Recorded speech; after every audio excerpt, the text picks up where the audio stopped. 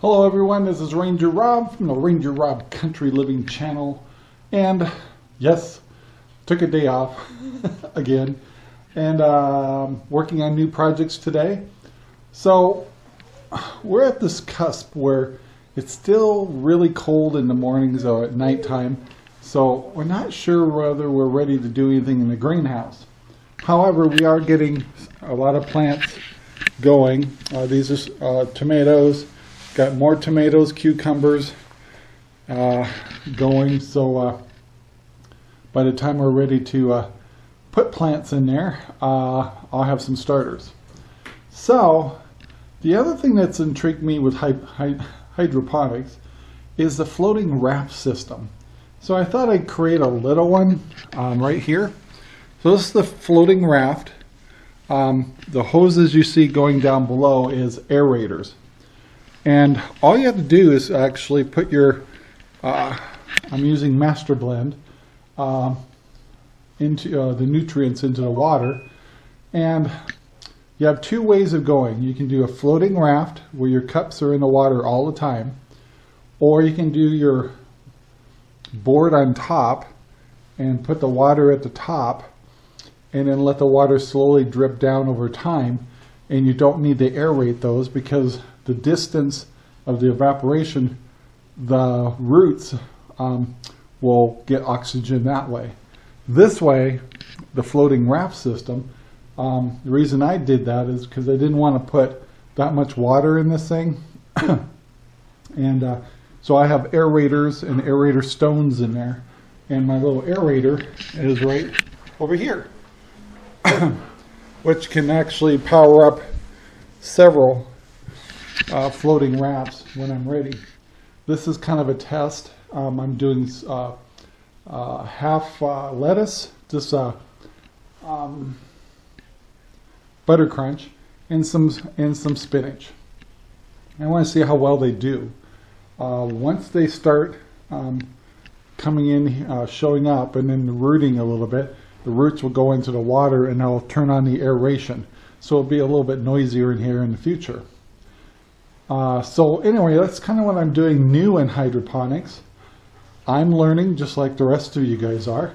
And today we're going to go out to the towers and finish up the watering system and get that started. My strawberries should be in Friday, which is 2 to 3 days from now. And we'll put the rest of our coconut core and perlite into the rest of the towers, and they'll be ready to go. So lots of things today, but today is setting up the water system on the rest of the towers because I made a modification, and go from there. Well, it's a little later in the day. I'm in the greenhouse. I'm draining out the big tank from the test water, and once I get this kind of semi-emptied out, then I'm going to put the lid on it, cut my hose to fit a little better for the pump, and this baby's ready to go. Meanwhile, I was out at the towers. It's super windy out, so I didn't want to take the camera out there. Got the rest of the drip lines cut to length and put caps on them all, and that's ready to go too. I did do a little hand watering on the towers until I got those connected, so yeah, we're ready to go here. Everything's looking pretty good. Gonna put that lid right there over here as soon as I get this water out of here. I have a little pump in there that's just putting it out in the dirt out here. So almost done with that, and then we'll get this all closed up. Well, we're out at the towers again here, and I've got them all wired up. Now these two towers are empty, and the first three have strawberries in them, and so they're hooked up properly with the new splits here. So I split them here, so one goes here and one goes here. Reason being is if I just did water here and it drops through, these two get skipped. So sorry about the wind. It's the wind. It's been this way for a couple of days.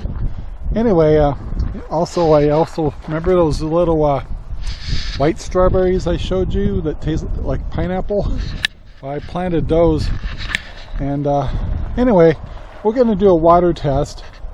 I'm going to try and shut those off when it's running and see if I can get these all working properly. So let me get this turned on. Alright, so these here, I've turned them way down, and which should increase the drippage here. And so far this is looking pretty good. Gotta check a couple more here. Alright, looking at this a little closer, this is working amazingly well. Everything's getting watered, balanced. Yeah. And the water usage should be less. We'll go over here and look at the tank. Wow, this is great. So, like I said, the first two towers, they're still on a little bit, but I turned them way back. And the water usage is minimal. Awesome. So that's what I want, because I want these to be able to come on for about 5 minutes a couple times a day with solution in them. And I just got to tweak these in a little bit. Like this one here is going too fast, so all I have to do is turn this knob a little bit and slow it down. Here's one more peek at this just to see how well it's working. Those drip into there, which now is dripping into there. Everything's getting water very slowly, and my tank is hardly going down at all. Love it. So I think we got it. Alright guys, I'm gonna wrap this video up. It'll be a little shorter than normal. Lots of things happening. We got some more strawberries coming in. I have a new growing light, the extension I want to show you, that's coming in tomorrow. So lots of equipment coming in, and we're starting to get ready to plant a couple of things into the Dutch bucket system. So that's about ready to go. And the towers are working perfect. This weekend we'll get the rest of the soil in, the rest of the strawberries, and we're set to go. So guys, I want to thank you very much for watching. I'm so sorry about the wind. That's one of the reasons why we're not doing as many videos this week. It's been windy every day. Very frustrating. Anyway, please take the time to like, subscribe, and share our videos all over the whole wide world. We'd appreciate it. Thank you very much for watching, and we'll go more in detail about all the different hydroponics we're doing. Dutch buckets, towers, and floating rafts. So anyway guys, stay tuned. Bye. Our videos are made possible by RangerRob Poopy Bags, available at Amazon right now. Thank you very much for watching our video. Please take the time to like, subscribe, and share our videos all over the whole wide world. Thanks.